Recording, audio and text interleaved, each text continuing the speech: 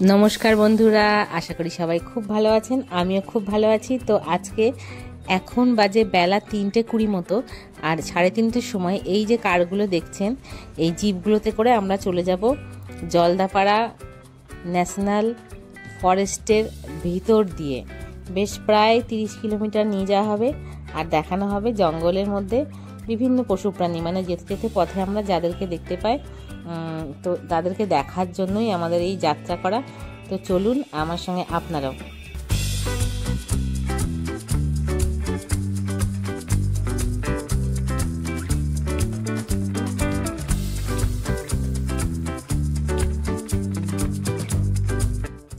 একে উত্তরবঙ্গ, তাই জানুয়ারি মাস, ঠান্ডাটা ভীষণ জাঁকিয়ে পড়েছে। আর যেহেতু বিকেল হয়ে গেছে আরও বেশি করে হুহু হুহু হাওয়া বইছে। মাথার উপর কিন্তু এই একটুখানি আচ্ছাদন না দিলেই চলছে না, কিন্তু যেহেতু গাড়ির উপরে দাঁড়িয়ে আছি তাই হাওয়াটা প্রাণ ভরে নিচ্ছি।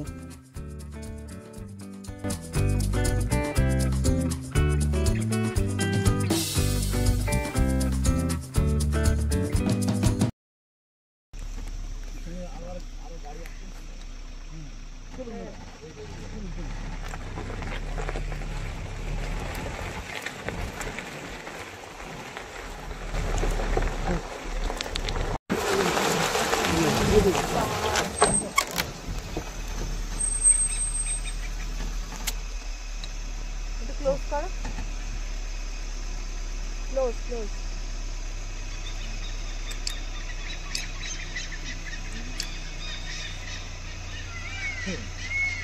चल जलेर কাছে রয়েছে, জলের কাছে রয়েছে।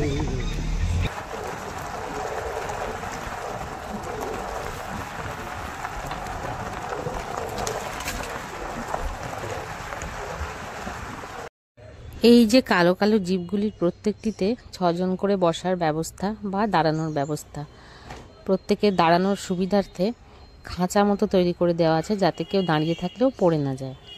আর সামনে বসছেন ড্রাইভার আর তার পাশে আমাদের গাইড দাদা।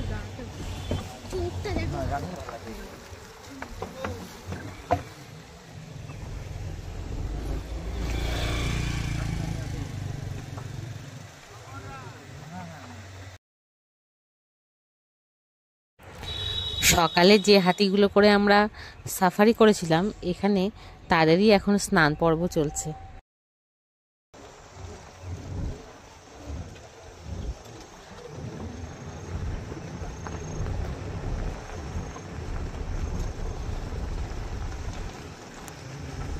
ব্রিজগুলো যেহেতু কাঠের তৈরি তাই এখান দিয়ে যখন গাড়ি যায় খুব সাবধানে আস্তে আস্তে চলে।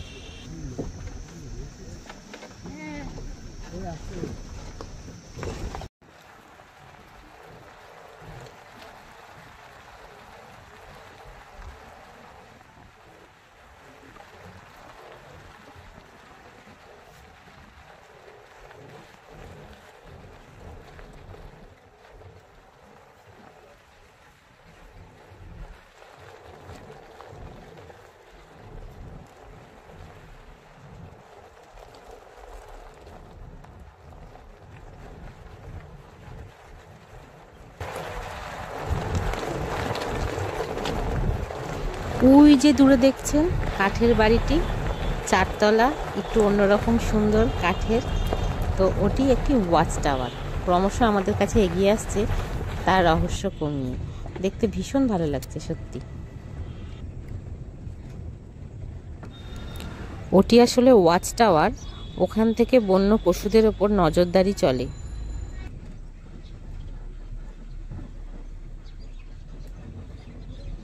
তবে জায়গাটা দেখে মনে হলো এখানে কোনো বনকর্মী বসবাসও করে থাকেন।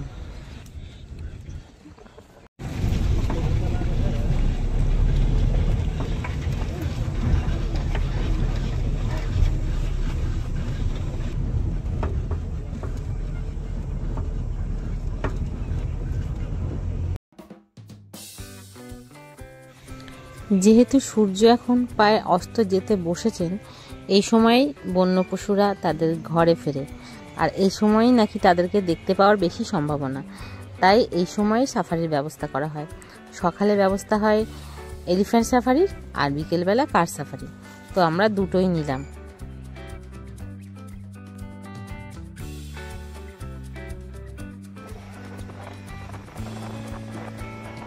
আপনারা চাইলে এলিফ্যান্ট সাফারির ভিডিও আমার চ্যানেলে দেখে আসতে পারেন, খুব ভালো লাগবে, কথা দিচ্ছি। ও আর এই যে চলে যাচ্ছে, এটা জলদাপাড়া গ্রাম। এখানে অল্প কিছু লোক বাস করে থাকেন।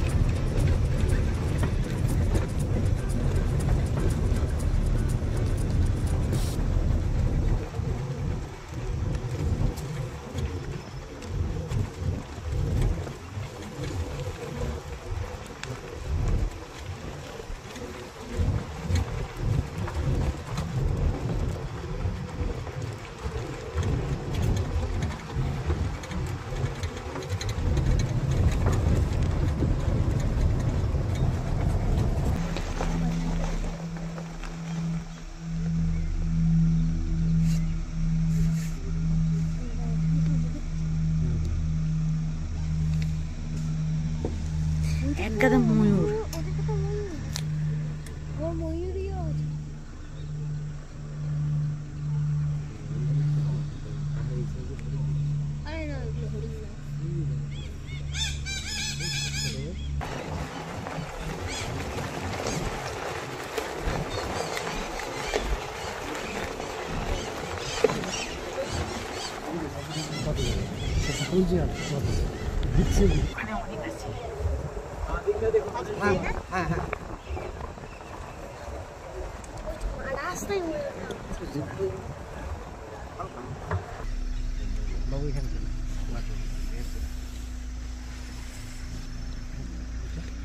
একটা ছবি, ভালো করে একটা ছবি নাও না।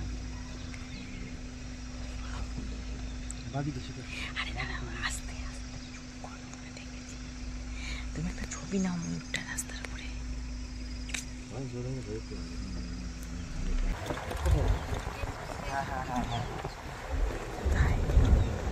হ্যাঁ হ্যাঁ হ্যাঁ হ্যাঁ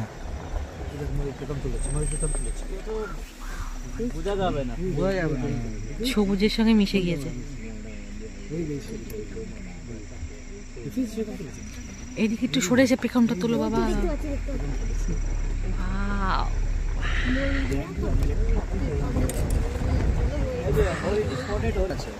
এটা হলো হক ডিয়ার, ওটা হলো স্পটেড ডিয়ার, আর ওটা হলো সাম্বার ডিয়ার।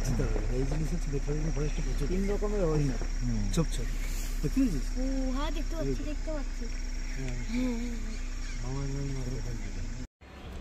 কথায় কথায় এসে পড়লাম কার সাফারির এন্ডিং পয়েন্টে। এখানে একটি ওয়াচ টাওয়ার আছে, সেখান থেকে প্রাণীদের দেখতে হয়। আর এখানে বাঁধা ছিল একটা বাচ্চা হাতি, কিউট হাতি। এই জায়গাটায় পৌঁছানো মাত্রই বেশ তপবনের মতো একটা ফিল দিচ্ছিল। ওই যে আমরা গল্পের বইতে দেখেছিলাম না, কর্ণমুনির আশ্রমে শকুন্তলা হরিণদের ঘাস খাওয়াচ্ছে, খানিকটা সেই রকম। তো দেখেই মনটা ভরে গেল স্থানটার ফিল নিয়ে। তো ঝুপ করে ব্যাগপত্র নিয়ে নেমে পড়লাম। তারপর উঠে গেলাম ওয়াচ টাওয়ারে। ও তার আগে হাতির সঙ্গে একটু সেলফি তুলে নিলাম।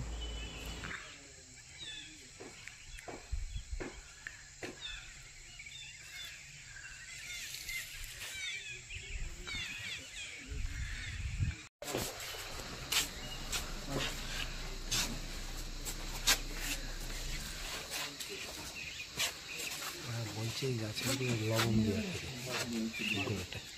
হাতি বাইসান গন্ডল খাদ যখন দেওয়া। এই যে গাছটা দেখছেন, এই গাছের গোড়া দিয়ে বালির উপরে বিভিন্ন পশুর পায়ের ছাপ দেখতে পেলাম। ওরা নাকি রাত্রেবেলা আসে এখানে লবণ চাটতে।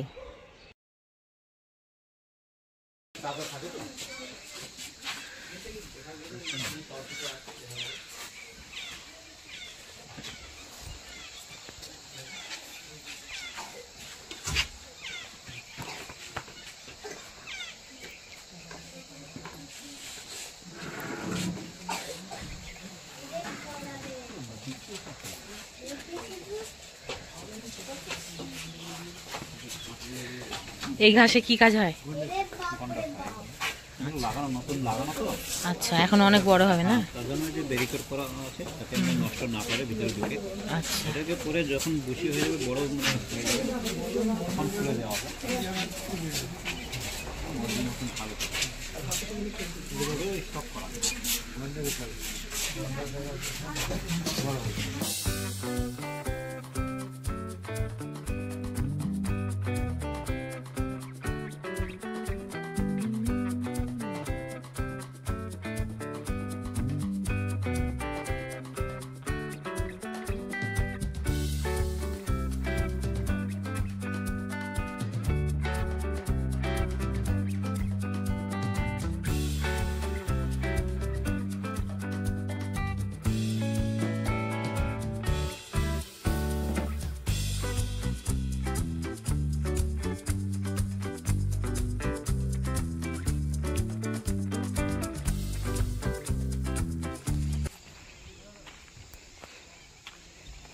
বন্ধুরা ওই দেখুন দুটো ময়ূর একদম হাতের কাছে, ওদেরকে আমি একদম কাছ থেকে দেখবো। চলুন চলুন, দুটো ময়ূর একদম কাছে।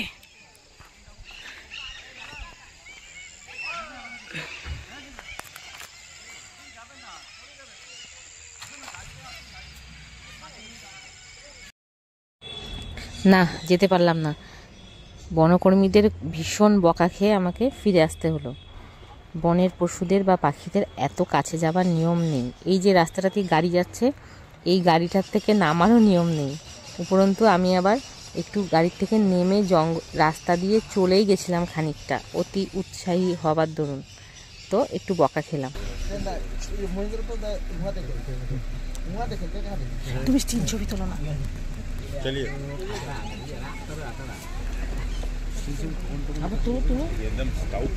চলো যে বাকি ক্যামেরাটা ফুল দিচ্ছে আমাদেরকে কিন্তু। Wow, হানচানি very thank you, thank you. সুন্দর দিয়ে অতটা পারে ছিল না বুঝলি। রাস্তার উপরে ওই দেখুন কি অপরূপ দৃশ্য, একটা হরিণ রাস্তার উপরে এসে দাঁড়িয়ে আছে। সত্যি অভূতপূর্ব অসাধারণ সুন্দর দৃশ্য। তো আমাদের গাড়ি এগিয়ে আসতেই ও ভেতর দিকে চলে গেল। তো গাইড দাদাকে জিজ্ঞেস করলাম এটা কি হরিণ। তো দাদা বললেন এইগুলো হলো সাম্বার হরিণ। সাম্বার হরিণ, আচ্ছা আচ্ছা। আবার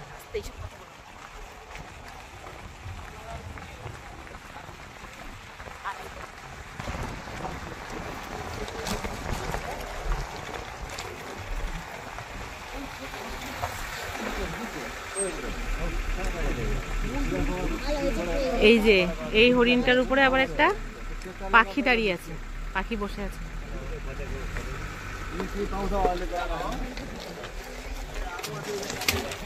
বাবুর হাত থেকে ফোন পড়ে যায়। ওটা ছবি তোলা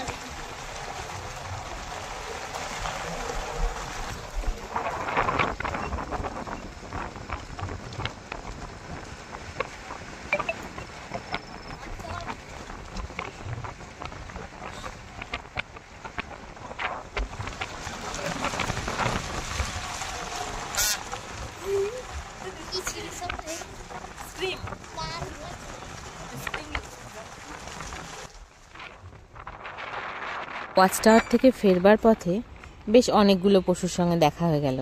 তার সঙ্গে প্রকৃতির অপরূপ শোভায় আমরা সত্যি নিজেদের হারিয়ে ফেললাম ওই গভীর গহীন জঙ্গলে।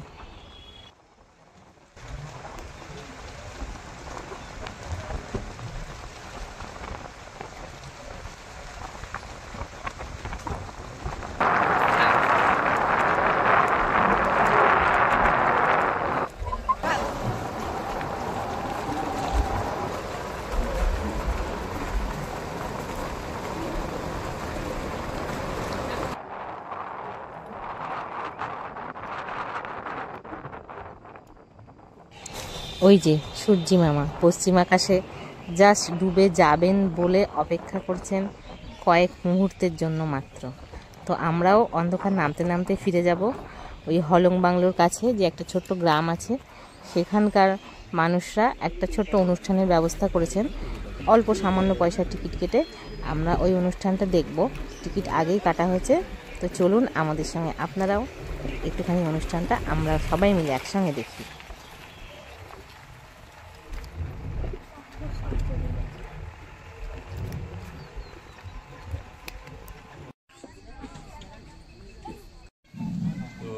এই রংজালি বড় ফ্রক ডান্স গ্রুপের পক্ষ থেকে আমার নমস্কার। তো এখানে যে নৃত্যটা হবে, আপনাদের সামনে যে নৃত্যটা হবে সেই নৃত্যটা হচ্ছে বড়ো নৃত্য। আসামে বড়ো, বেঙ্গলে আমাদেরকে মেচ বলে বলা হয়। মেচ আর বড়ো ওই একই জিনিস। তো যে প্রথম নৃত্যটা আপনাদের সামনে তুলে ধরছে সেই নৃত্যটা হচ্ছে আমাদের বড়ো ভাষায় আমরা বলি বাগরুম, বাংলায় ঝুমুর। তো বাগরুম বাগরুম মশাইয়ে দিন, তার মানে ঝুমুর ঝুমুর করে নাচি আমরা। তো প্রথম নৃত্য এই নৃত্য নিয়ে আসে।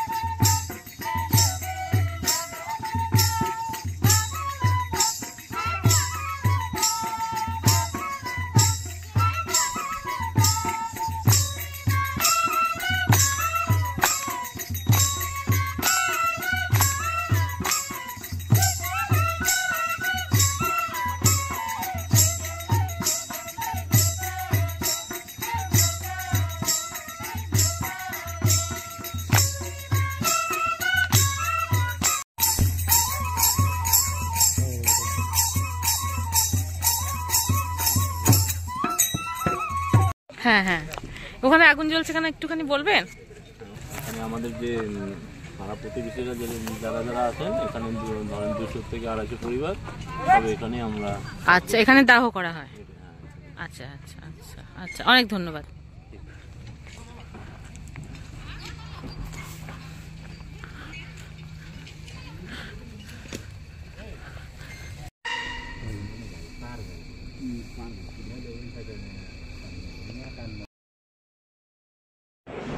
আজকের যে দৃশ্য আমরা অবলোকন করলাম বা আজকে যা কিছু অভিজ্ঞতা সঞ্চয় করলাম তা সারা জীবন মনে থাকবে।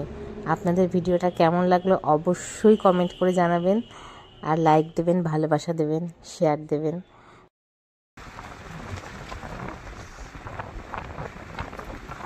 আশা করি আপনাদের ভিডিওটা ভালো লেগেছে। দেখা হবে পরের ভিডিও, এই আশা নিয়ে আজকের মতো ভিডিওটা শেষ করলাম। অনেক অনেক অনেক ধন্যবাদ।